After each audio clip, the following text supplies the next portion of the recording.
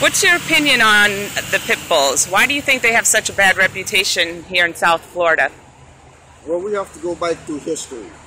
Pit bulls originated from bulldogs, which bulldogs was dogs that was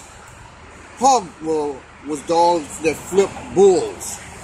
Okay, it originated from that.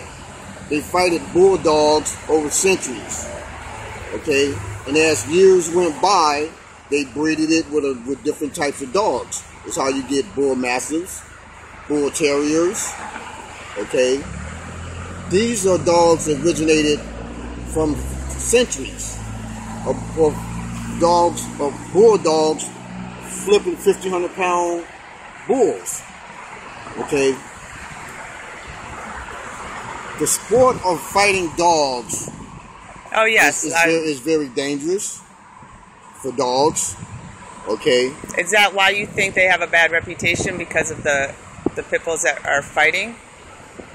No, there's a difference between fighting dogs and house dogs.